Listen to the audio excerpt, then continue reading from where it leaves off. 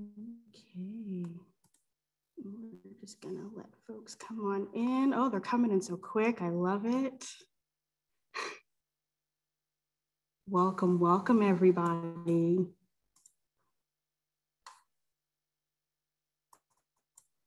Okay, welcome. Thank you for coming to our second Z Civic Conversation. My name is Jordan Battle, and I am the Patron and Community Engagement Manager at Z Space. Tonight, we'll be having an open conversation about enforcing the culture and standards in our spaces as we begin the process of returning to live theater. But I want to first start with Z Space's land acknowledgement. Z Space holds itself accountable to the work of undoing oppression and advancing equity to overcome our country's bitter history of segregation and racial inequality. As part of that work, we must start by acknowledging that Z Space resides on the ancestral and unceded land of San Francisco, California, the traditional land site of the Ramaytush Ohlone tribe. Since we are meeting virtually, we recognize that we are all on different unceded lands. We pay respect to the traditional custodians of the lands on which we are meeting, and we recognize those Native communities and extend our deepest gratitude to those who have stewarded this land and offer our respect to their elders, past, present, and future. So I do want to go ahead and drop this native land link in the chat so that folks can let us know whose land they're currently occupying. And then I'm going to pass on to my lovely moderator, William Hodgson, who's going to kick us off for the evening. Hello. Thank you so much, Jordan. I'm really excited to be here for the second, I believe, civic conversation. Yes. My name is William Thomas Hodgson. So to get things started tonight, I'm going to introduce myself a little bit and then ask my guests to introduce themselves, and then we're going to get into it. This is a conversation, and I just want to remind everyone, this is a conversation between us on screen that you're seeing, but also between you all. So if you have questions, if you have aha moments, drop them in the chat. We'll have a question and answer moment later, so save them and you'll get to talk to us as well. So I am William. I am the current co-artistic director of Oakland Theater Project. I am an actor with Oregon Shakespeare Festival and Around the Bay. I'm a director. I'm kind of doing whatever will pay me, to be honest. Let's be real. And so some of the people that I'm inviting here tonight, well, I know through educating, through arts, through several places, and some I don't know at all. So I get to meet them with you. I am currently on Chochenyo-speaking Ohlone land after spending 3 years in Southern Oregon. I am so glad to be back to what is colonially known as Oakland. So to get us started today, I'd like to introduce Tavia Jefferson. Oh, yes. Tavia, how are you? Tell us a little bit about yourself. Good evening all. Thank you all for being here. Please excuse any noise. It became an unexpected travel day, and so I am in an airport hallway making it work. But I'm so thrilled to be here with you all today. My name is Tavia Jefferson. I am a performer, director, and most recently cultural coordinator, providing cultural communication consulting for artistic spaces. And I'm thrilled to be here today. I am currently at Las Vegas Airport, McCarran Airport, also the land of the Paiute people. So again, it is an honor to be here. Thank you so much for having me under these circumstances. No, that is dedication. From a hallway, welcome. Amy, I saw you pop up a second. Can you tell us about you, Amy Longer? Absolutely. When I am not unexpectedly popping up on Zoom, when it's not yet my turn, I am the box office and patron services manager at Shotgun Players in Berkeley. I've been in this role for the past 6 years. In addition to my work here, I'm also a founding ensemble member of the San Francisco Neo-Futurists, which is a group of writer, performer, directors who produce a weekly show called The Infinite Wrench. I will also say that I'm actually currently at the Shotgun offices, which is on the lands of, which is Huichin, the traditional unceded land of the Lucianne Ohlone people. We are currently doing some outreach work with Segura Te which does rematriation of the lands. And I will definitely talk more about that later, but definitely encourage folks to check that out as well. Beautiful, welcome. Lucianne, do I know you? Yeah, hey. Hi, everyone. My name is Lucianne Colón. I'm the box office manager and usually the resident house manager at Oakland Theater Project. I am first and foremost a theatrical combatant and fight director, and I am training for my teacher certificate. I'm from the East Coast, and I've been in the Bay Area for about 4 years, and I am currently on what was originally Miwok territory. Yes, Oakland Theater Project, I have a bias. Sheila, Devitt.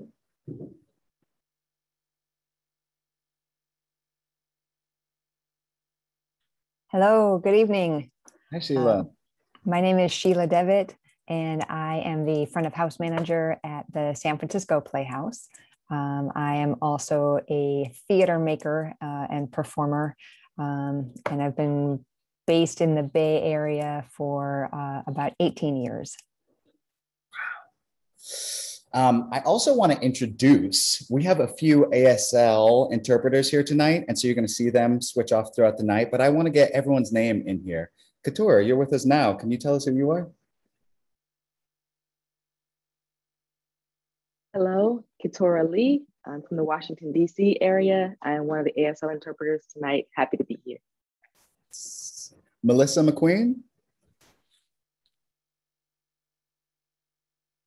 Hi, I'm Melissa McQueen. I'm one of the other ASL interpreters here. I'm happy to be here as well. I live in South Florida, and I think this land, it's called Seminole. Beautiful. And I'm sorry, Candice Johnson.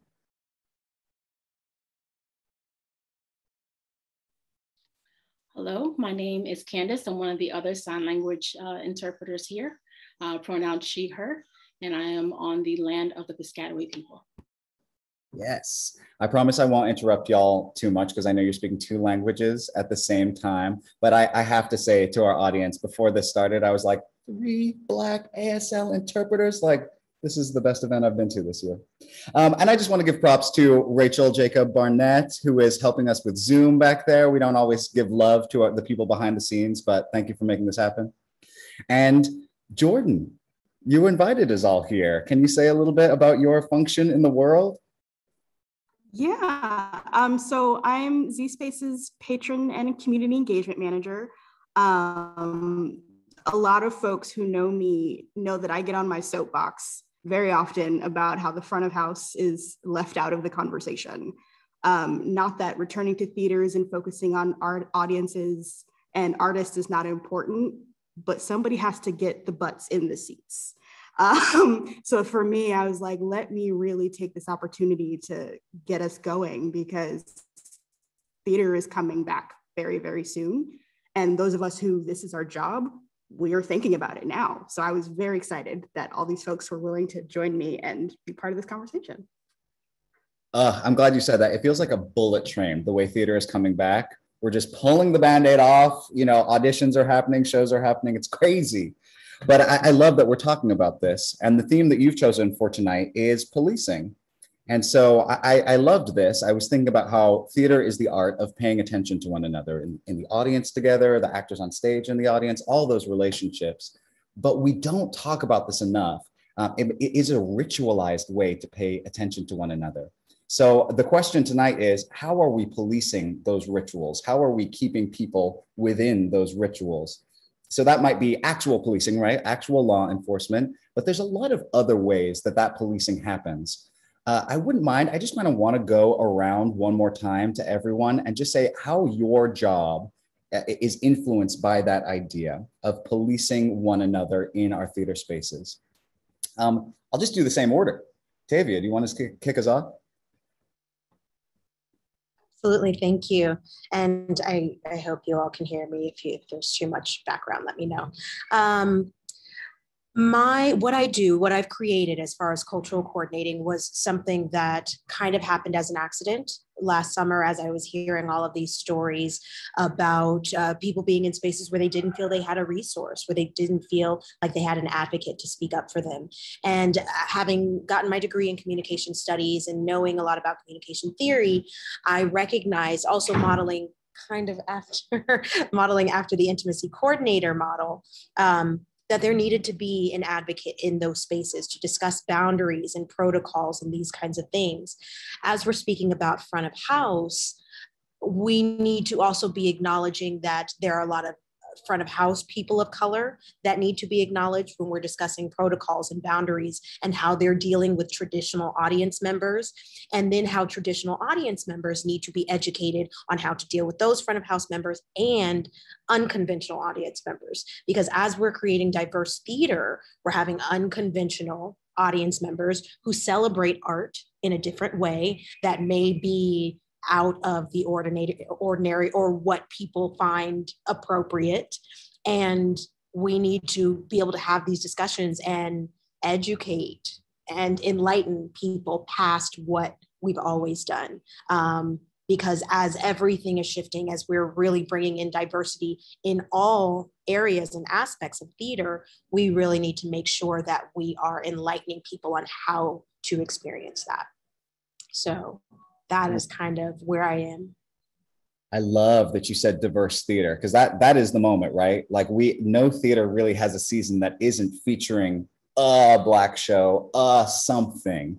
There might be a lack of diversity somewhere else, but that is what we're returning to. Amy, what about your role in this? Absolutely. So first and foremost, I'd like to give a huge shout out to my front of house crew. When we did a poll, like a demographics poll of the theater tied to our EDI work, the front of house group is by and large the most racially diverse of any of the various subsections of our organization, compared to staff, compared to even performers. Front of house is really where you see the greatest amount of diversity, again, in terms of racial backgrounds. As the box office manager and a white woman in the world, I recognize that there's a couple of things. First of all, as a white person, I am expected to be complicit with the policing of any sort of person of color. And so a lot of what I do is two things.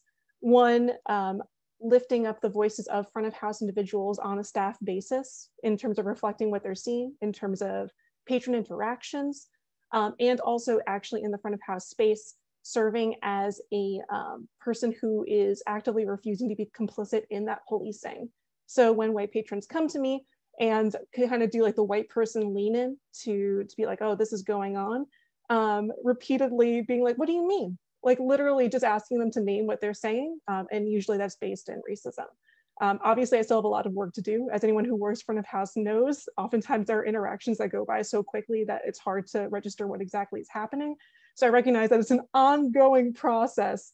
And I especially want to name a couple of folks that I work with. I've had two amazing box office associates, Ari Smith and Danielle Alley. Danielle's the current box office associate. And I'd also like to mention the work of Lee Rondon Davis, who is a Shotgun staff member and also a front of house member. There are, again, myriad front of house folks who've done an incredible amount of work in changing the culture of the front of house space. But those folks have definitely done some of the biggest pulls in terms of culture changes. So again, an ongoing process, but it is something that I've become especially aware of, again, being expected to police and how I can push against that. I'm sorry, this is such a tangent, but I have an old dog here that is snoring behind me. So this is my airport background noises. If you hear a fart, I swear it is not me. Don't come for me. You know, before we move on, Amy, I want to hear just like two more words about when you're talking about breaking expectations. Like, yes. What are the expectations? I think that's, this is a great insight for me. I am not in your part of the theater doing your job. What are the expectations you come across, those problematic things? Sure. So by expectations, you mean various white patrons coming to me with expectations of how the space is supposed to be? Is that what you're referring to? Maybe, yeah. Yeah, well, I think that, you know, as has been evident in a number of stories, anyone who is a person of color who is being too loud in the space, for example, or taking up too much space, which is usually just as I'm sure anyone, again, I can't speak to the experience of it, but it does seem to be very much outsized with the actual interactions. It usually is just people talking and existing. Again, I'm sure this will come as no surprise to any BIPOC person in this talk. So again, that expectation to go in and reinforce that by taking up any amount of space, it's too much space, I think is something that's put on us. So a lot of what I do is based in a practice. I worked in AmeriCorps doing a lot of mediation and behavior management, which honestly has a lot of overlap with patron interactions in terms of recognize, like dealing with the person and the person who's bringing the thing to me, and dealing with them and not having to involve anyone else at all, like de-escalating that person. So that way it's not being, again, kind of off-gassed to other folks. Because it often, as I'm sure most folks know, come from a place of inner instability versus actual issues that are going on in the space. Beautiful. Lucianne, can you tell us about this, kind of the same questions? Yeah, I have absolutely, to agree with Amy there, I've absolutely experienced the white patron coming to me and asking me to do something about a couple of people talking, maybe during the show, maybe passing some food around. And there is kind of this edge of, this is a new theater experience for a traditional audience. And especially at Oakland Theater Project, we tend to bring in different folks from different walks of life. But most of my policing, I think, actually really falls on, kind of resetting those expectations for white folks, that I'm not interested in doing that. And I think a lot of the time, especially with Oakland Theater Project in specific, because up until right before COVID, we did not have a brick and mortar theater. We were quite nomadic and we were on location a lot of the time. We were very often encroaching upon spaces that were in communities that are primarily residential people of color. And bringing white folks into those spaces, bringing privileged white folks into those spaces required actually a lot more policing than I think I anticipated coming into this as like a new box office manager back in that moment in time, and house manager, just because there is kind of this expectation that I can control the environment around us, being outside and in somebody else's space and in somebody else's home. And I think also as a woman and a person of color, when I was approached, I would be expected to take care of it in a way that was, I don't know if I want to say like demanding or condescending even, but yeah, there was kind of this moment of, okay, I have to kind of re-educate the dynamic and the culture here. We are in someone else's space. We are not in our own home. We are guests here, and we all have to act like that.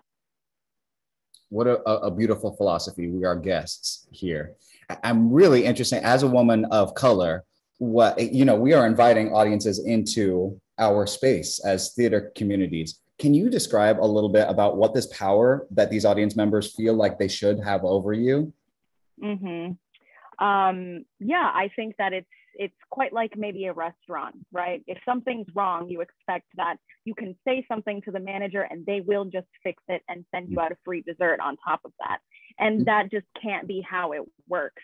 Unfortunately, or fortunately, we are, like I said, especially with Oakland Theater Project, when it's a matter of, for example, this past season, we've had a drive-in season, kind of like a drive-in movie theater experience where you're listening in the like from the radio audio in your car and watching from your car, and not just from patrons, but from even some people behind the scenes. There was this expectation that we could control the environment around us, and we're outside in a space that is a neighborhood, is a residential neighborhood outside of this parking lot, and there is no, you will not find me policing people in their own homes on a Wednesday night, asking them to be quiet while we're going to be loud 5 nights a week. And there's just this kind of expansive perspective that I think people don't have, and expect things, they have an expectation, a preset expectation of the way they expect their evening to go. And I think we just need to reroute that expectation and really emphasize and hit home that this is theater, like theater is for the people, right? Like it is not this, if you want to go to New York and see a Broadway show, you can do that, but this is not that. Like this is theater for the people, by the people, in a people's space. It's not your 5-star restaurant. I'm not sending you out a free dessert. Oh, say that. This is not Disneyland. Yes. Sheila, same questions. Where in the world? Yes. William, I so agree with the comment that you said about it feels like it's just a bullet train. We're just ripping the Band-Aid off. And in that spirit, I want to just take a moment to slow down and back up. I feel like I zoomed through my introduction and I left out a couple of things. So I want to go back and say that my name is Sheila. I use she, her pronouns. I am zooming in from San Francisco, traditional Ohlone land. I have flame-colored hair. I am wearing a black sweater. I am sitting in front of a blue curtain. My access needs are met. And I do often take notes as I am listening. So if you see me looking down, I'm probably writing down some comment that I heard that I want to make note of. So with that said, thank you for allowing me to take that time and ground myself in a full introduction. Thank you, Melissa, for bearing with me through that.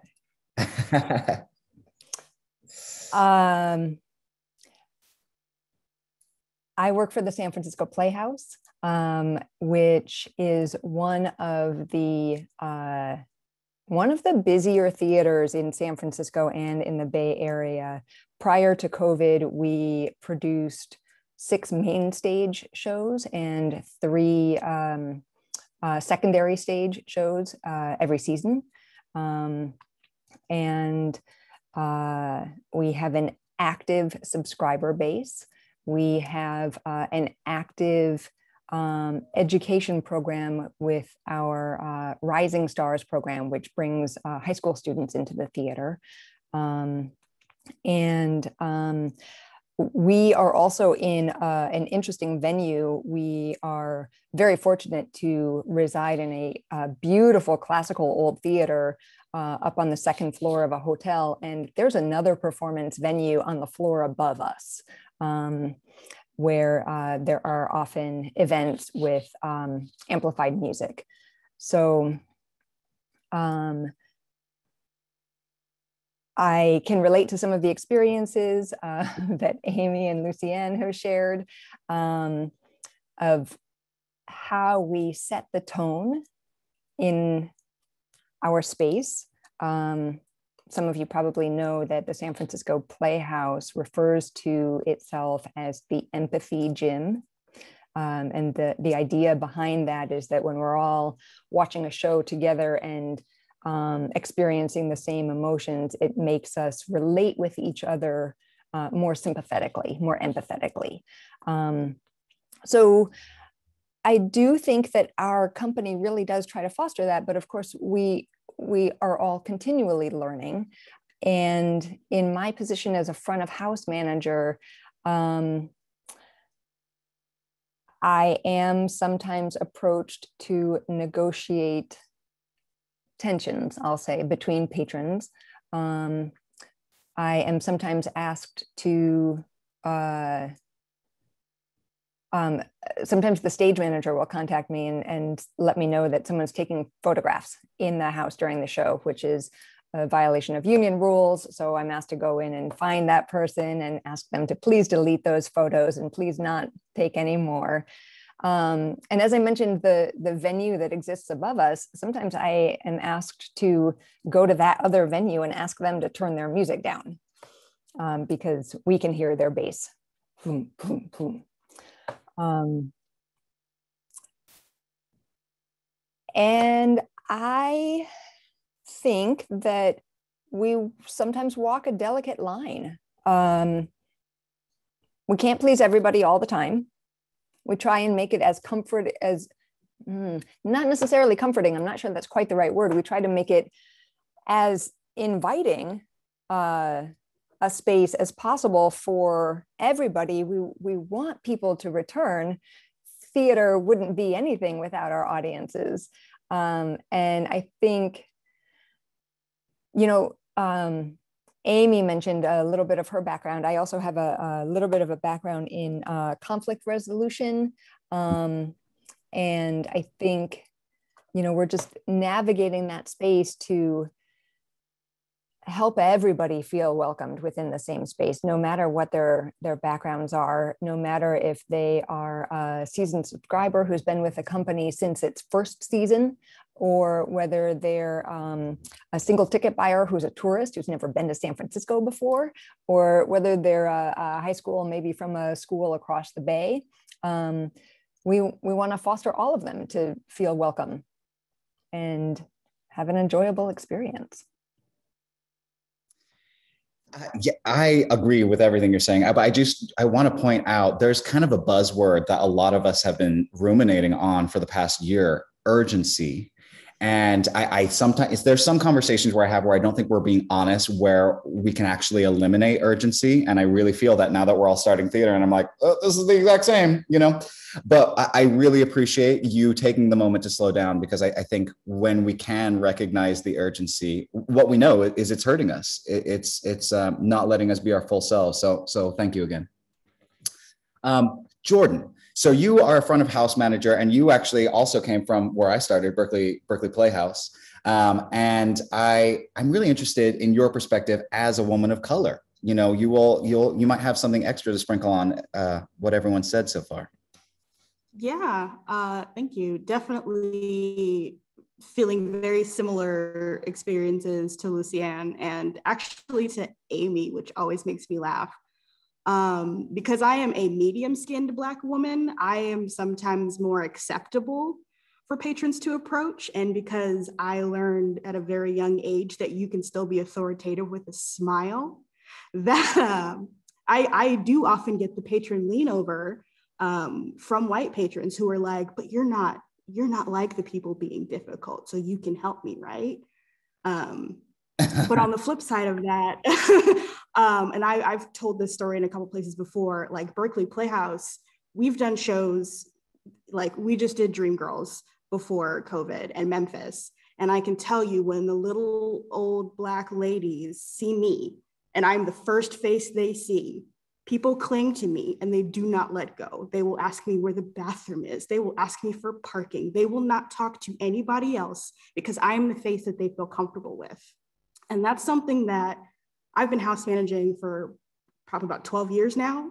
And that's something that I still struggle with, that I see that people are like, you have to see representation. You have to see people like yourselves in the front of house, because that power dynamic can make people really uncomfortable. That's how your audiences don't feel welcome, is if they're not sure who they can go to, or if the person who is, the person in charge is someone who they've seen who automatically like flips a switch. And I don't mean code switching. I mean like flips a switch and how they talk to you. It's not always a welcoming or inviting environment. So I always struggle with making sure that like my front of house staff understands that my experience as a house manager is probably unlike any that they've ever experienced. But for my front of house of color, I want them to also know they probably have never had a front of house manager of color who they can go to, who can say, I know what you're talking about, let's brainstorm. Or for my front of house who are white, who have probably never had a front of house manager of color, that they should also still come to me, because I can probably help them unpack some of the things that they're holding on to that they aren't quite sure that they experienced. So like, I feel like I get both sides of it purely because I am just light enough for folks to feel comfortable with me. Mia Mingus talks about a culture of accountability, that once someone feels comfortable to let you in on one problem they're having, one microaggression they've experienced, that they likely have others bubbling under the water that they're going to be, and as that relationship grows, they're going to start sharing those more and more. So as a Black woman who has been to a lot of theater, that has been in the front of house of several different theaters, could you spell out some of these common microaggressions that people are experiencing? Oh, goodness. Yeah, we only have 90 minutes. I mean, yeah, like folks have said, like, oh, this person's being too loud, or oh, they're singing along with the song. It's hard for me to enjoy. Oh, I worked at Cal Shakes as well, and there was a show where the audience, like somebody in the audience was heckling the performance to the point where they're like, you shouldn't lecture me on how to feel about race. And it was during the performance. And I'm going, this is unbelievable. Because the show wasn't even like really about race. It just happened to actually be people of color on stage. Like those kind of things where some people just feel like the audacity is whatever they just want to say. And we only have 90 minutes, William. I couldn't go through. May I chime in? A couple additional, when we're talking front of house, something that I've been working on with my box office people from another institution, patrons only speaking to white staff, avoiding them at all costs. And then if and when the season may include non-traditional casting, villainizing the people of color that they see at the box office, because those are the only people that they can see and speak with. So then they villainize the people of color as if they have created the season. It's like, no, they didn't pick a Black Lori in Oklahoma, like it wasn't their decision. And it was more than likely a white man's decision. And it is what it is. You can't, it is what it is. We're not going to change the season, ma'am. So good luck, Don't box just me, other minor. It's hard to box me. It is what it is. Tavia, you said something earlier about basing your philosophy around this on intimacy direction. And I have to say, in my first experience with intimacy direction a few years ago, my first thought was like, it's going to censor me. It is another process of bureaucracy that is going to stop my creative decision-making. And what I learned is it is still a theater practice. It is still very yes and, but there is a compromise. You're always going to get to the same place, but you're taking in all of the elements. You're taking that all into account. So with that philosophy, how do we approach theater, which we just had 4 testimonials from front of house staff. 3 of them mentioned race. And I want to point out, I did not say race. We're just talking about policing each other. So this is a common experience we're having. And I think something we don't always talk about in theater is, Lord, look at all of these audiences are white. When your Black friend comes to see your show, you know where they're sat. And you look at a lot of these donors and they are white. And you look at a lot of these stages and they're brown, brown, brown, delicious. So how are we compromising in here? What are things that you've learned or things that you want to project into these processes? One thing I really have appreciated about in my studies with intimacy, coordination, and direction is the ideas around boundaries and structure, right? So there are certain terms and there are certain actions that you don't take in a tech or rehearsal process. And that goes the same for cultural sensitivities. And there are certain phrases that we use when we're discussing, we are very biological, we are very clinical when we're talking about the body, right? So we need to be that deliberate when we're talking about, if for whatever reason there is racially sensitive material within the text, we need to be that deliberate when we're using that text.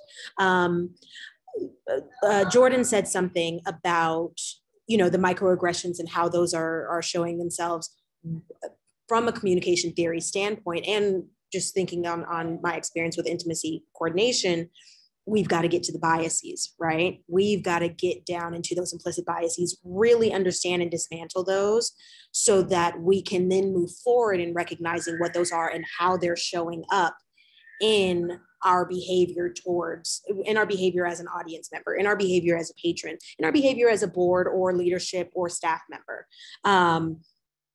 And what I really discovered is that nobody is willing to do that work, right? I found it really interesting that Sheila was, talking about slowing down. one of my biggest fears about theater coming back in such a big way is that we've gone 14 months and nobody's doing the work. Nobody's investigated their biases. Nobody is really deciding what those protocols are. What are those boundaries? How are we educating our staff, our audiences? Are we putting it in our marketing? Are we being deliberate about these statements that we're posting everywhere? You know, it's Black Lives Matter and Pride Month and all of these things. What are you doing? What are you actually doing? How is this, how are you going to show and prove? And so what I've had to let people know is that, no, I'm not here to obstruct your vision. I'm here to improve your vision, because as we all know, when you're, especially talking from a creative standpoint, when your cast feels safe, they perform better, right? When your staff feels safe and empowered and they have the tools, they work harder, they do better, they trust you, your credibility is higher, and then the value of the entire company is increased. And so it's just, I don't think that people recognize that it's a trickle effect. And we've got to start from the bottom. We've got to start from the foundation, and exploring all of the things that make us uncomfortable is where it starts. Yes. Okay. I'm listening. I'm learning from this panel as much as everyone else at home.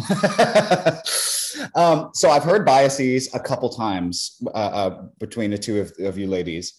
And I just want to address the narrative so far I'm understanding from these complaints from patrons is that there is a specific group of people that are breaking our rituals, that they are too loud and we've decided it's not the time, that these are people are too big and we've decided it's not the time. Is that a true narrative? Are there other people that are getting away with breaking these rituals and we're just not talking about it? I don't know. Does that inspire anyone to talk? I mean, sure. One of the things that this conversation in general brings up to me is imagined risk versus real risk, or imagined safety versus real safety.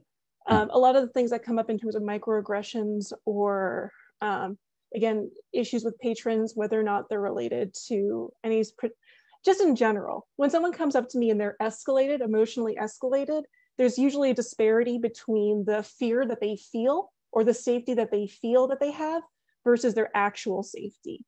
You know what I mean? Like it becomes a challenge to that, which is why I mentioned before about dealing with that person who comes to me with the concern, because they are obviously escalated.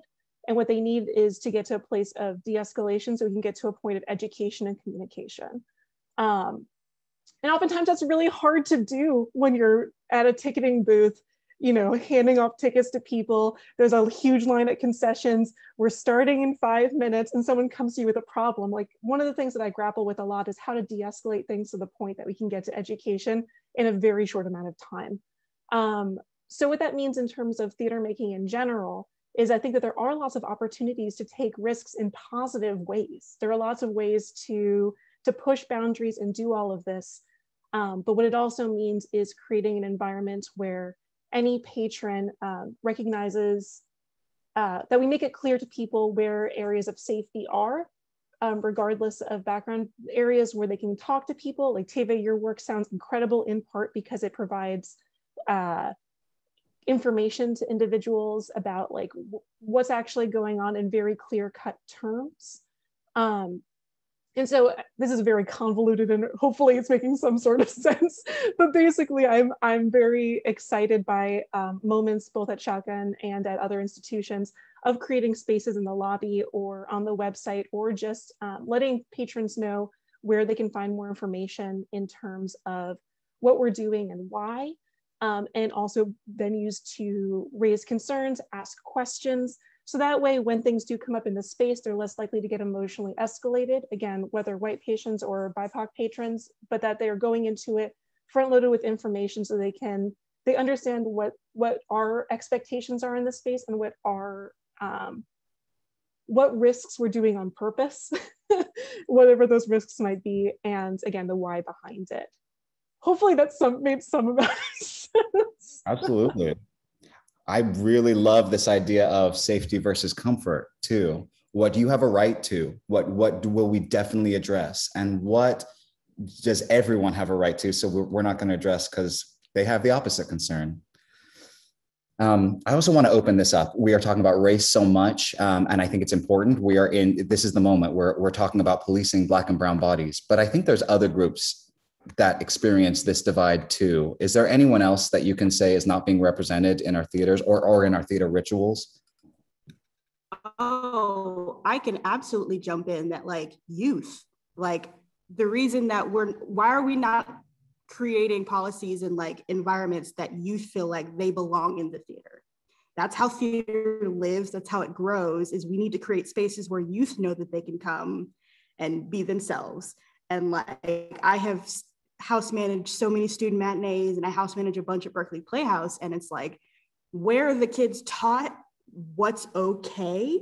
But also, why are we enforcing the same cultural norms on youth that we've accepted as adults? Like, the youth are the next people to come. So why are we not teaching them, or why are we not learning with them how they want to respond to theater? Because theater is becoming more interactive. Like, I feel like that group is not being represented either. Yeah. Oh, I totally feel that. And as an actor, I got to say that some of these rituals that are well and widely understood, I don't like. It's great when I get to hear applause back, or it's great when those 13-year-olds are singing along with me, or so depending on your perspective, it's a rule or it's not a rule. Can I just jump in on there? I wanted to just thank Tavia for mentioning healthy boundaries and communication. I think those two are always, always important. And when we know what the expectations are, that can be very grounding and very comforting.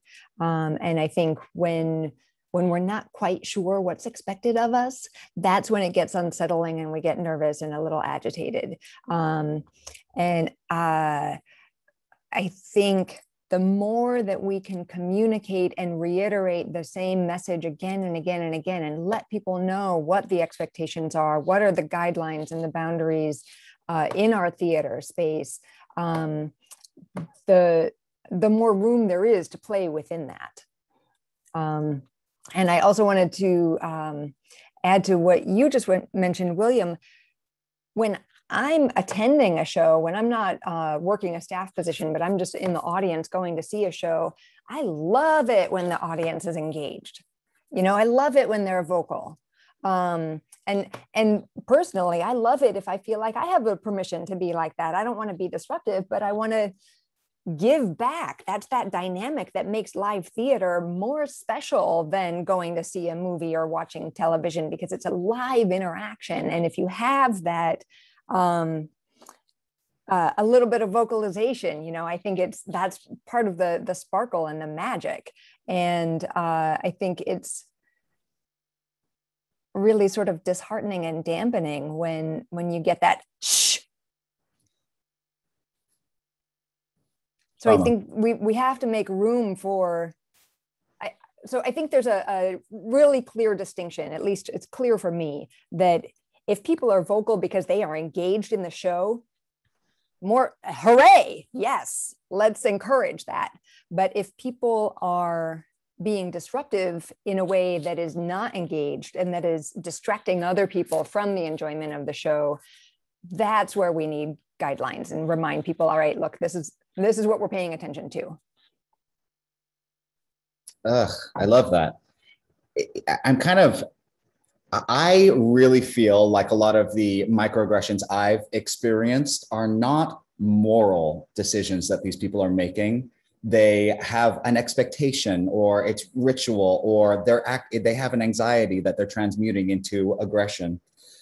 And so the question of the night is, how are you as box office folks and also people that talk about this work, how are you, or how should we be preparing to invite audiences back into this space? How are we taking care of people who don't feel like they have a voice? And also, how are we taking care of our white community? These people that might be annoying sometimes, or might have a different opinion sometimes, or, this isn't only just white. How are we taking care of all of us? I don't think anyone's answer is to kick a specific group of people out. So how are we helping them recognize that their aggression is actually X, or I hope this question is clear. And I kind of want to hear from everyone because I think we're talking about imagination. Tavia? Yeah, I'd love to chime in on that, mostly because it's some investigation that I've been doing recently, and we've kind of had to brainstorm. And my first thought, and we're going to see how it goes, is the marketing, right?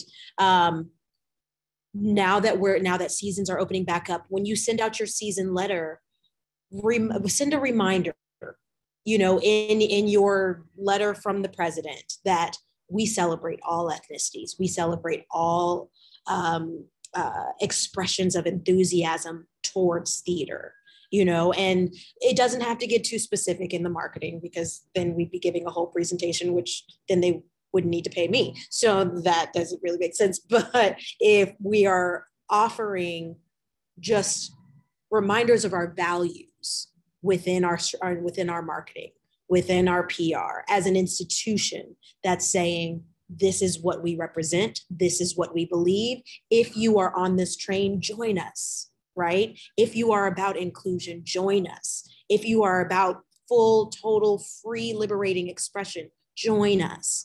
That's not going to solve the problem. Yes, we understand that. But then we've got the boundaries and protocols of we don't exclude people for expressing themselves. It says it right here in your season opener. Thank you so much, have a seat.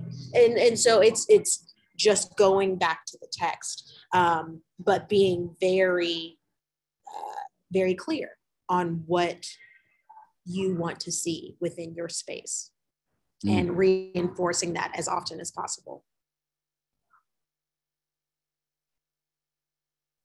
That does remind me of what Sheila is saying. Like, sometimes we learn these rituals because someone else shushed me at the last performance, so now I'm shushing here. If it's not stated somewhere, how are you going to change the culture? Is there anything else people are thinking about as we invite? Yeah, Amy.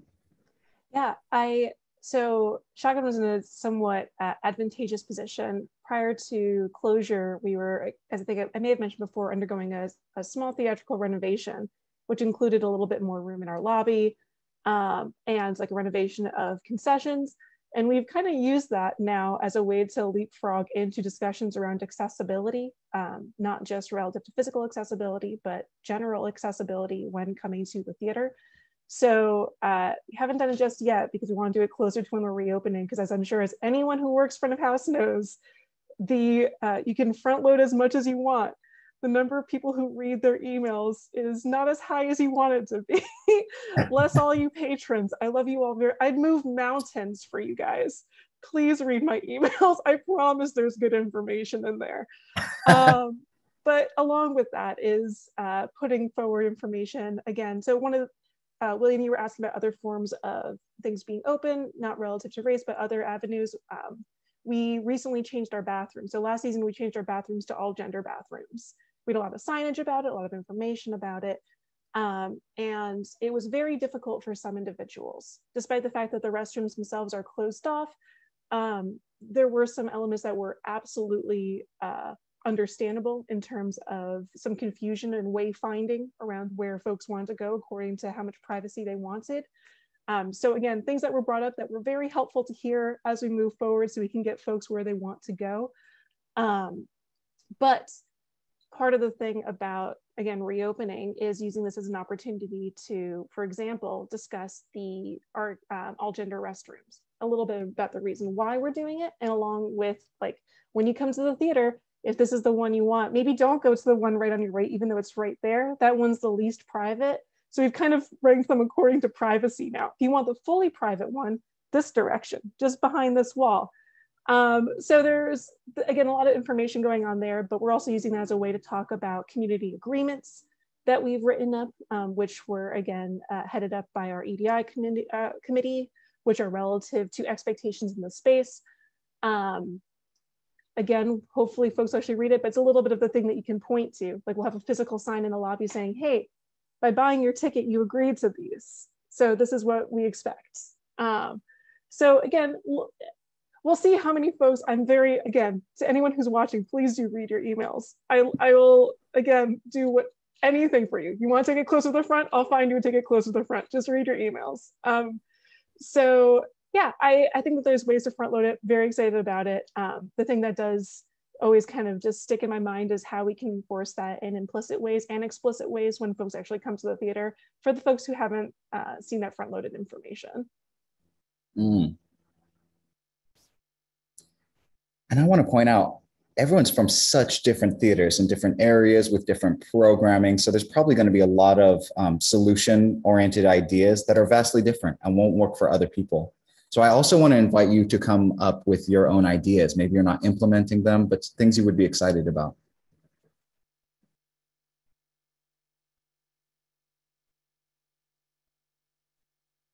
It's hard. How do we change the world? It's a big question. Oh yeah, Sheila. William, I think you've mentioned a couple of times the word ritual. And I love that in theater. Theater is very ritualized. And I think sometimes there might be different sets of rituals for different kinds of theaters. Like I know when I go to see the San Francisco Mime Troupe on the 4th of July in Dolores Park, I have my ritual. I've got my picnic bag that I pack, right? And I'm going to go sit in the park and watch their show. And if I'm going to go see a show at the San Francisco Playhouse or ACT or Berkeley Rep, it might be a little bit of a different ritual. That said, those kinds of rituals for regular theater goers are pretty deeply ingrained. They become the kind of habitual behavior that we don't necessarily think through consciously every time anymore. And as we invite new theater patrons, they might not have that habitual behavior established. They're learning, what are the protocols? What is okay here? Do I have to dress up? Is it okay if I just came in what I wore to school or what I wore to work that day? Can I eat in the theater? So there's all these different little questions that regular theater goers already know and already feel like they're very familiar with, and oftentimes also feel entitled to coach other people. And I think what Amy said about, just reinforcing that communication is very important, whether it's in the email newsletter that you send out or signage that you have posted around the space or modeling behavior. I love that. I would love to say something. Yeah. Yeah. So Sheila, thank you. Rose just posted this actually in the chat, which is funny. I think it would be really nice to get away from the term regular theater goer, because I and please correct me if I'm incorrect here, but to me, regular theater goer is not necessarily the word when we're trying to address traditional theater goer, i.e.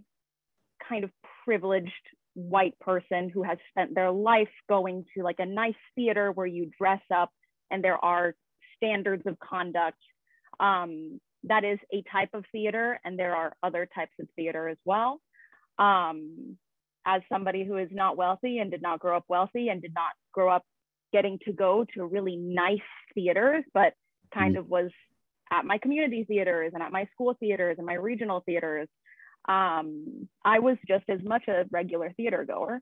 And actually, this is a conversation that I've had many times with a good friend of mine who studied dramaturgy over in London. I think there's something really interesting in kind of addressing these expectations from traditional theater and how inaccessible and classist those things actually can be. Asking somebody to dress up to go to the theater is a nice idea. We used to do it on airplanes, but now we go in our pajamas and it's okay. And it doesn't make the ride any worse. It actually makes it a lot more comfortable. Things like, yeah, and I mean, I totally agree with it has, the history of that has absolutely bred this dynamic of people feel entitled to then police the behavior of others that they do not see as fit, as conforming. And it brings up a memory I have of my friend Caitlin Ortega and I forget the show that it was, but it was at ACT. And we're regular theater goers. And, we laughed at everything that we laughed at in that show. Not a single other person in that entire audience thought was funny. And any time that the entire audience was laughing, we were, chuckling, but it was not, the comedy did not hit us in the same way. And that in and of itself could have been perceived as disruptive. That very well could have been perceived as something to be corrected because we were making noise in a time where everybody else was not. And so I think it's just a good opportunity to look at the terminology of these things, look at, is this even a dynamic that we want to keep enforcing, or is it something that we want to say, hey, actually, maybe it would be better for the future of theater if little by little, starting here, we start implementing actions and words and behaviors that say we can bring this down a notch and we can all have just as great a time as we were before. And we can invite more people to have a good time in here with us because we're not expecting them to be in high heels and be quiet when we expect them to be quiet. And that goes all the way down to, I remember when I was in school for performing arts, there was this kind of taboo around, you go to the bathroom before the show. You don't get up and go to the bathroom in the middle of the show. And that's ridiculous. That's an accessibility, that's an accessibility need. People have to go to the bathroom. Anyways, so I'm gonna ramble. I'm gonna pause this conversation because I am really, really excited to talk about what you're talking about, Lucianne. I also know that Tavia, you have a heart out at 7. So I just want to make sure that you get to say a last piece before you need to leave. And I'm not kicking you out. Stay as long as you want. No, thank you. Yeah, I gotta go catch a flight. Lucianne, that's a great point. Like, it sounds so silly now. Like, what do you mean I can't? I have to pee. There are a lot of things within when we're talking rituals and all of these things. It's like, why did we do it this way? And it's okay for us to change it. I do have to run. I had gotten a question from a prospective employer the other day, and he was like, what do you think about golden age? And I think he was saying it because he thought I was going to tear it down and be like, like golden age musicals are stupid and blah, blah, blah. And I was like, well, we've got to value the foundation, right? We've got to appreciate the foundation. None of this would be happening if we didn't appreciate the foundation. Now we just have to restructure. We've got to make it work for us. That's what they've done every generation. And it's okay for us to value what they gave us. What is it, what they always say? Take the bone, leave the meat, or take the meat, leave the bone. That's something like that. One of those cliches that my grandmama used to say. But if you want to hear more terrible cliches, I am having a workshop on cultural coordinating on Sunday, where we will be talking just about what cultural coordinating is, as well as I will be discussing training to be a cultural coordinator. Something that I was advised as I was building this is a great idea, but you can't be the only one. And I do want to make sure that I am training more people who are interested in being the resource in these spaces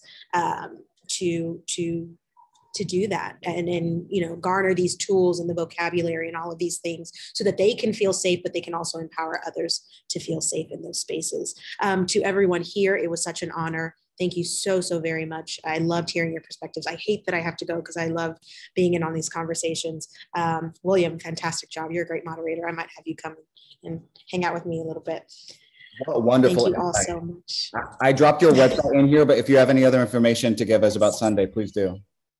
Wonderful. I think, yes, Jordan pasted the link there. It's on Eventbrite, and you can find me at Tavia Reve on pretty much anything. All right. Thanks, everyone. Have a good one. You. I'm sad to see her leave, but I do want to get back. I want to segue into Q&A.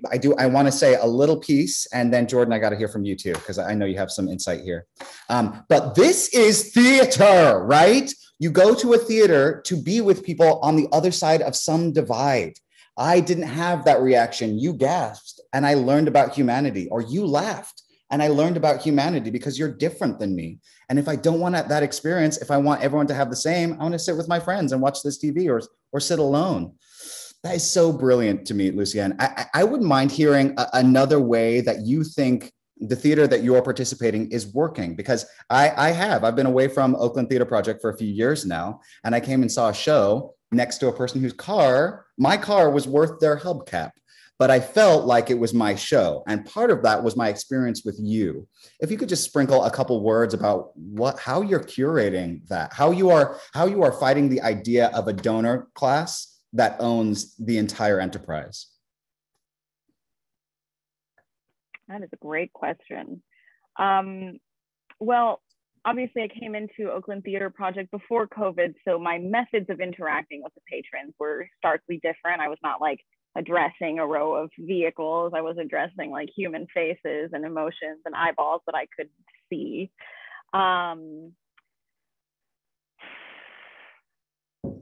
Wow.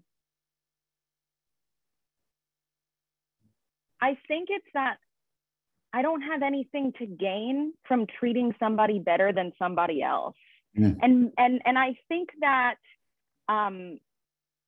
when you're front facing, when you're front of house, that's a little easier to access than if you're somebody dealing with the money kind of behind the scenes and you know what the budget is and you know what we need to make for the next show or like whatever. And I do get, comments of, make sure to tell them, don't forget to tell the audience about like the donation link, and don't forget. And it's like, that is important. And I try not to forget. But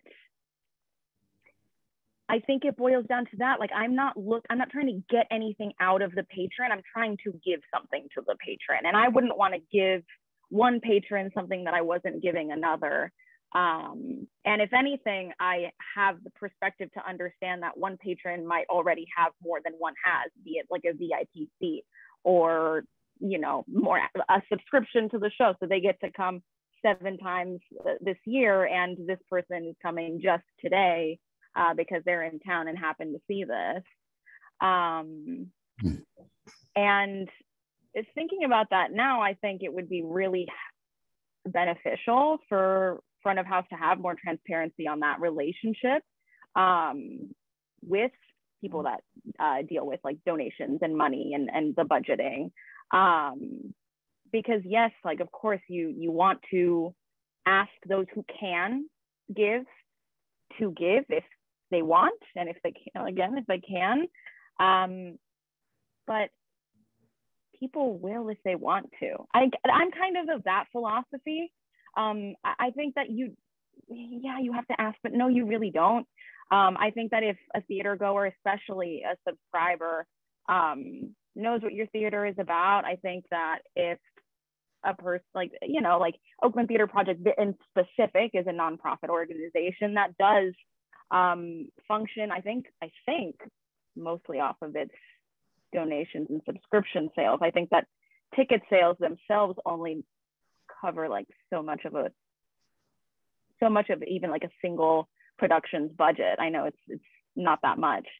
I don't know. I think it always comes down to transparency and communicating. If the community knows how you're putting up this show and they have to give, I think that they will. And I don't think anyone needs to kind of like, there's an expression I want and I'm not finding it. I'm going to use one that's worse, so I'm just not going to say it. Censor. Yes, that was brilliant to me. And people will deny their own experience if they create a theater that is single-minded. I don't think I want everyone to just know that you come to the theater for that diverse experience. You come to hear a kid laughing and an old person crying at something you don't understand, and you come for that. Jordan, you invited us all here. I know you've been thinking about this. What policies, what improvements do we need to make in our theater before we're really ready to invite this change?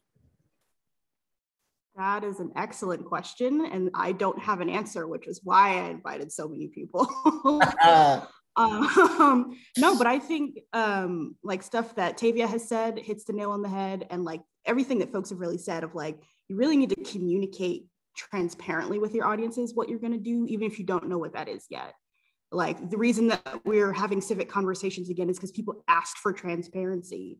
So while they may not be thinking of like how I'm going to go into the theater space next week, they want to know that we're thinking about it. So I really love the idea of like really clearly communicating what we're going to do or what's going to happen next. Like, I know Aurora has like their audience like expectations, their little community agreements that are posted in their lobby. I love that. I feel like we all should be doing that. I also feel like, truthfully, in the Bay Area, as an industry, we should be standardizing how we expect to treat human beings like human beings. Like, that's a thing for me that like, this conversation is great because I know that I can get off this call and then tomorrow I'll be like, Amy, Sheila, Lucianne, let's talk. What do we all want to see at our theaters, and how do we convince the people above us that this is what we should be doing, so that people come into our space and not feel like they're being othered? So yeah, I don't have the answers. I would love basic human decency. I'm like, what else do we start with other than treating people like people? That is a great point. We've all worked in each other's spaces. We are not the community of our banner name. We're all in this together. I love that. Sheila, were you about to say something? Yeah, I am thinking about this idea of transparency and how everything that we do in theater is so process oriented, right? And we're putting up a show and performing the show and taking down the show and putting up another one. When I was one of my early teachers, their technical set company was called Space Changers. And that always stuck with me because I thought it was such a good analogy for the continuing evolution of what happens within the theater space. So even as we talk about entrenched ritual and habits, and I work at a predominantly white institution, and it feels like so much is entrenched and it's so fast that we just don't have time to think things through.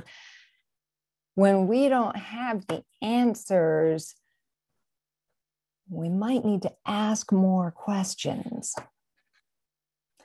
And I think, we've talked about the variety of different kinds of theater experiences, whether you're going into a building that feels more formal, or whether you're going to an outdoor venue, or, I came up doing community theater, which was super scrappy. And I think as we navigate these questions between these different kinds of theaters, why do we do it this way? How long have we been doing it this way? Is there a different way that we can do it? And I think, the Bay Area is so famous for tech companies and tech disruptors. And I think part of that model is, what is the phrase that they say? Don't try to change the existing thing to be the way you want it to be. Make a new thing that makes the old one obsolete. And I'm going to back that up and say, I personally don't necessarily agree with throwing everything away and making something new. I prefer some careful consideration.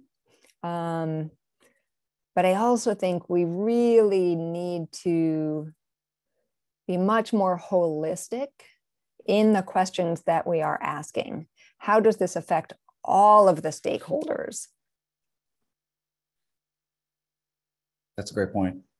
Amy, were you about to say something too?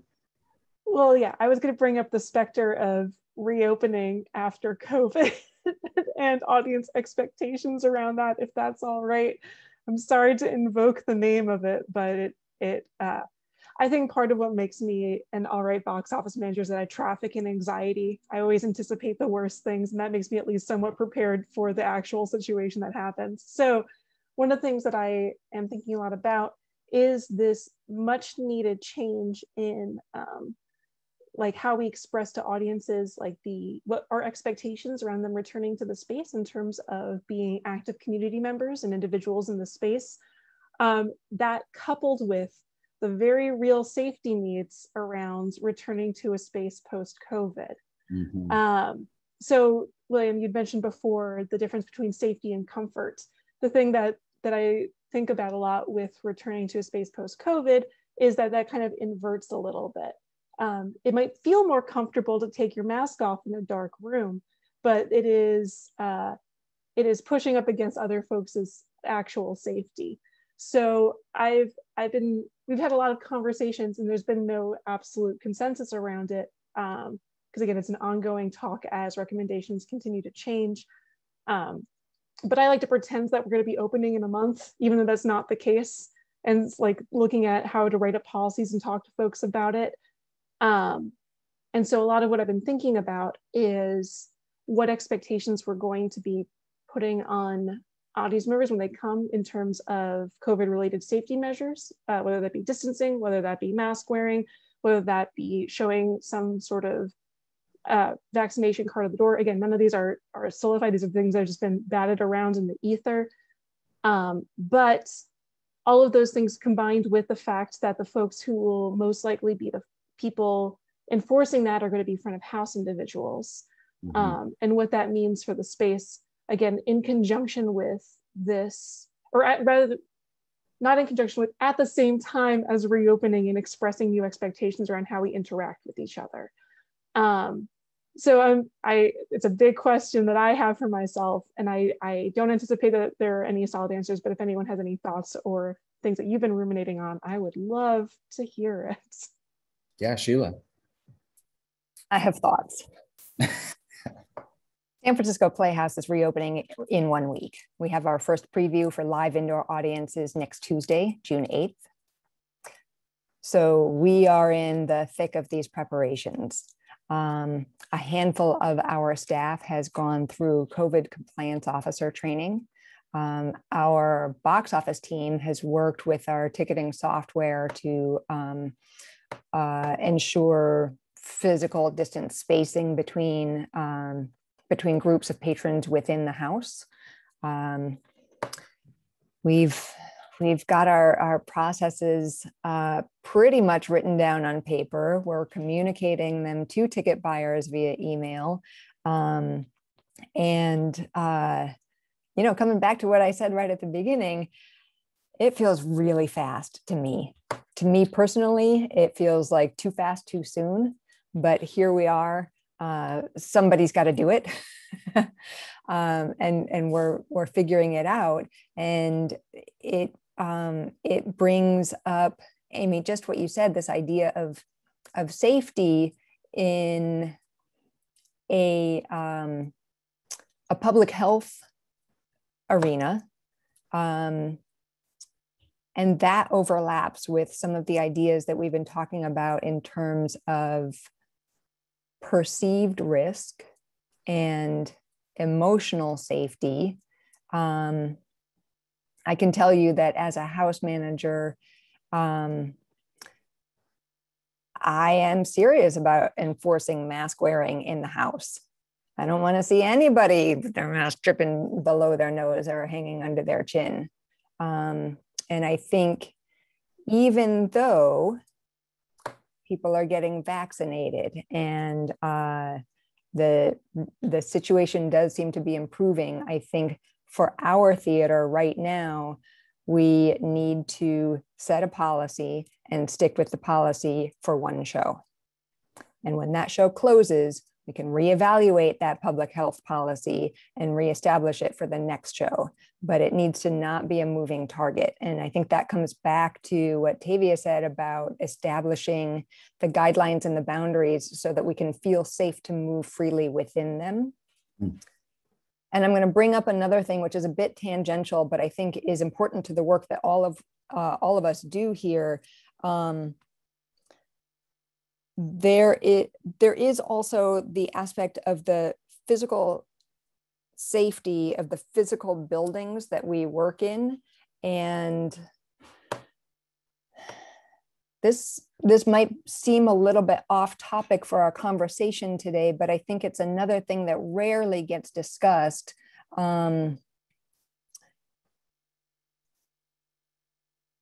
I think many of the theaters that I have worked in can pay more attention to the physical safety and the health code regulations for the buildings that we work in. And I think that often gets shuffled to the bottom of the priority list, and it often gets excused as something that creative people don't need to pay attention to. But there's a reason that you're not supposed to shout fire in a theater. And I think I personally am an advocate for theater companies actually practicing fire drills on a regular basis. And I've never seen that happen. So I know that's off topic for our conversation, but I do think it is an extension of what we're discussing. And if we had an OSHA panelist here, I think that they would agree and say there's probably more than just that in this culture of urgency, we're willing to ignore the individual's rights as well as safety. Yes, Jordan. Sheila, it's a tangent, but it's a tangent that people don't realize we think about. Like, my front of house staff has had crowd management training because we need to know how to safely get people out of the building. Mm-hmm. And so I think that you are absolutely right that more places should be concerned about the safety. I know at Z Space, we did a full walkthrough of both spaces and noted any hazards, and we talked about how to fix them, because that is a thing that is important. And because Z Space is a former can warehouse. So knowing where the nooks and crannies are of where somebody could get caught, where a wheelchair may not be able to make the correct turn backstage because there's not enough clearance, that is stuff we need to think about. And I appreciate you bringing up the tangent, truthfully, because I think that's also part of the stuff we need to think about is we need to invest in those trainings, invest in first aid training, crowd management, de-escalation, all of it. That's all stuff we should be thinking about. So no, that's totally part of this conversation. And one more thing I'll add on to that is when you say invest in training, I think that also means investing in the people who will come up after us to fulfill our jobs. So I feel like a lot of people come to house management by very circuitous paths. It's not necessarily a career goal that somebody set out to do. And I think that we can make it a more clear career path, and that having that kind of investment in training is one way to approach that. I just unwittingly heard us finding two other groups of people who are also in this group of people that are being policed. We haven't really talked about handicap needs. We have ASL interpreters here with us. A lot of the theaters I've worked at don't have ramp access, and also bigger bodies. Bigger bodies in the theater, I often see getting policed of, you're on my chair, or there's lots of groups. We're not just talking about race here. I just want to say that we kind of organically went through most of our question and answers. So I hope our audience is satisfied. There is one more that I want to address, so I feel really, really satisfied here, and I think this is based on a question that you were giving us, Amy. What risks can we take in positive ways? Can you relate specific experiences where you were able to de-escalate fast? How are the ways we're actually solving this? And just to point out, this is our last 5 minutes, so we'll keep it brief. Sure. Brevity is not always my strong suit, but I will do my best. So a couple of things. I mentioned before that I'm a member of the San Francisco Neo-Futurists. It's an ensemble whose work, the aesthetic is based on what we call non-illusory theater, which just means that we don't play characters and that there's not a fourth wall. So when something happens in the audience, we're able to address it really in the moment. So someone's phone goes off, someone's having a response of any kind, positive, or let's say constructive. There's a literal dialogue that happens.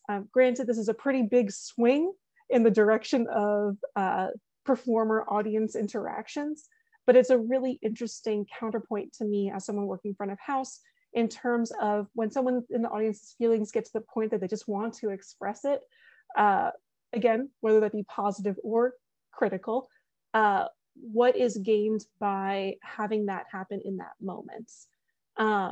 So again, a pretty big swing, but I think that that's an area, I think that reevaluating the audience performer or the divide, the fourth wall divide that happens is an interesting place to start. Not anything that I have answers for. As for quick de-escalation, I mean,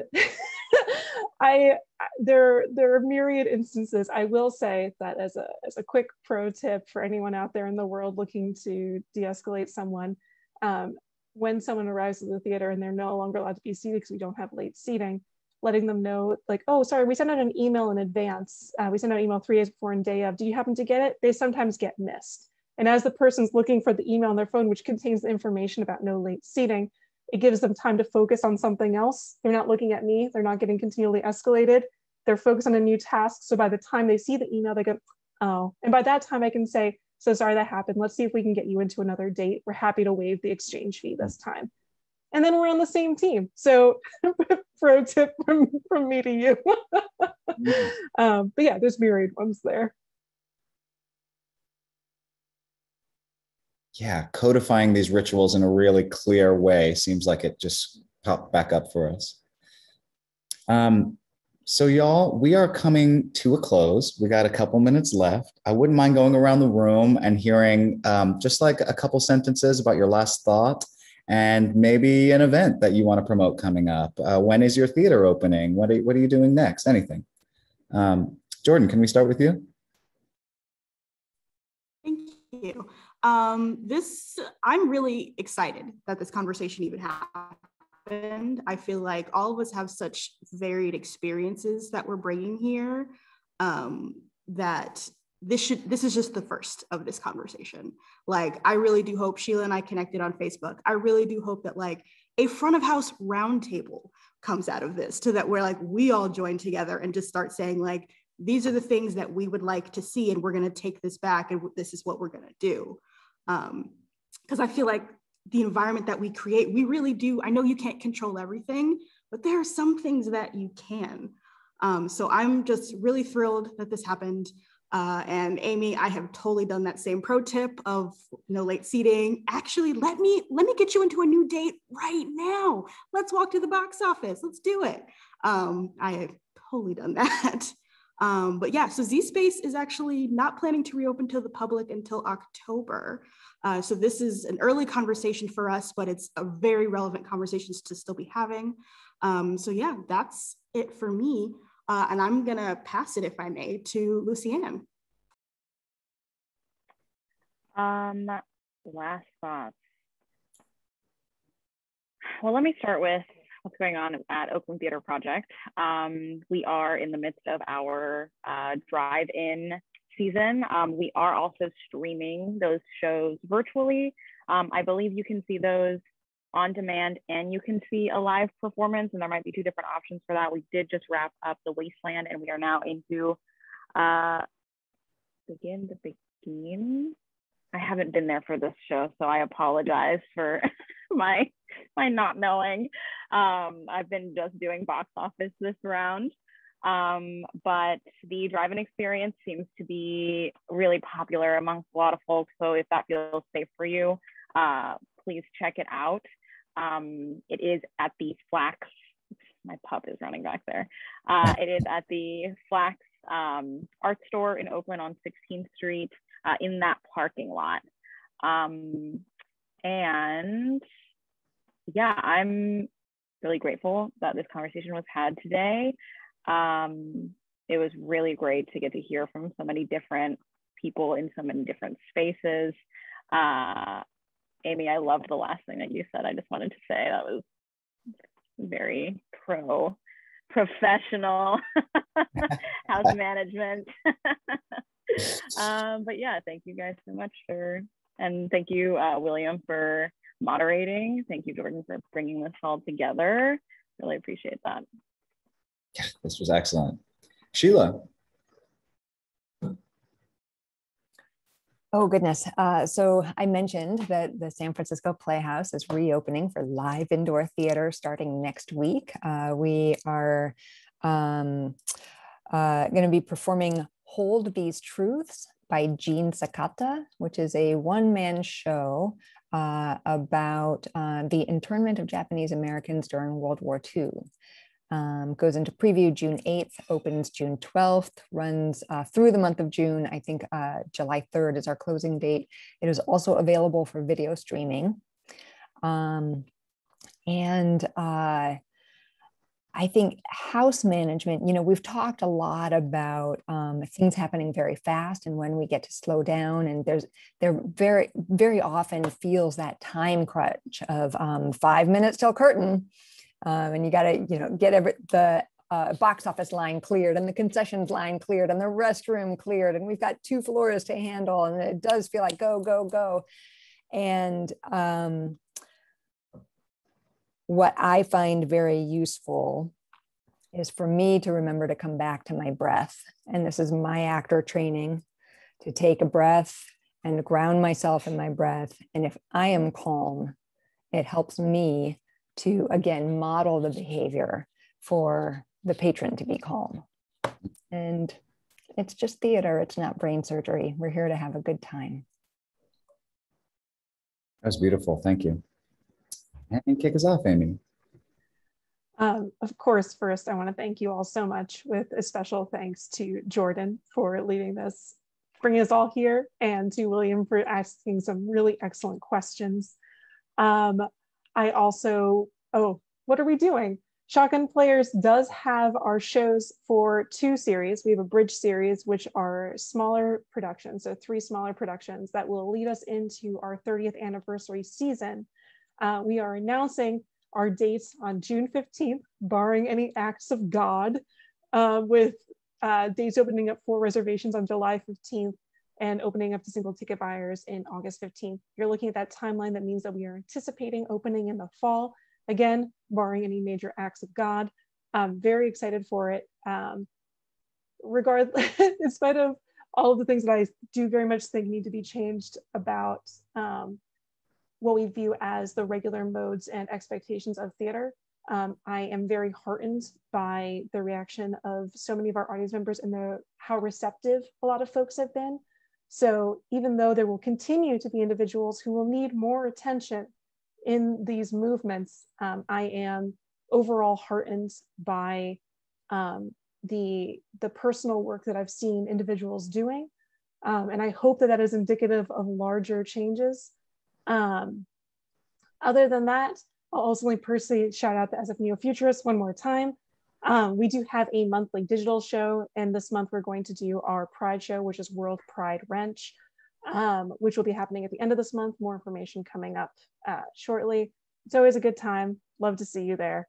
And again, thank you to everyone. I've written down so many notes, and it's just nice to be outside of my microcosm. It's normally just me like being like, does everyone else feel this? And it's nice to know that, no, it's not just me. So I will be finding you on social media. So thank you.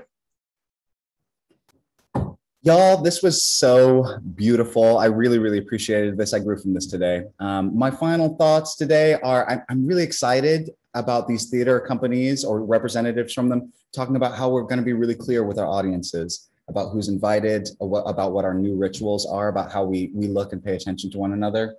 I'm excited about sharing these resources. I know that some of us are guinea pigs, but we're all going to be doing this in a year's time. So I hope we learn from each other, share, emergency resources that don't have to be the police, all of these things. So I'm ready for that front of house conference. And then I just want to drive home for myself and for the audiences that these women put up with a lot of personalities. If you're an actor, you put up with a lot of personalities, and we do it because that's what feels right. They are invited in the room always. I really trust this group to be rehabilitative. No one's getting kicked out of the theater. We just want to make sure that we change the way that we're paying attention to one another.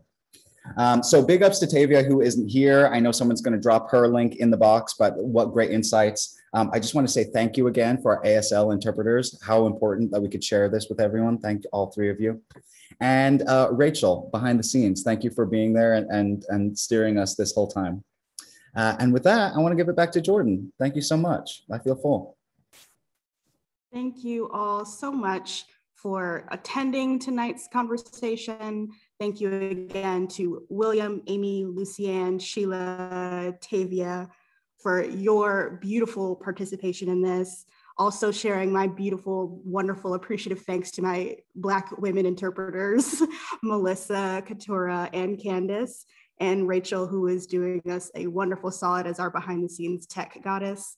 Thank you all again for coming. The next Z Civic Conversation will be in August, and that topic will be released soon. All right, folks, have a good night. Bye. Thank y'all.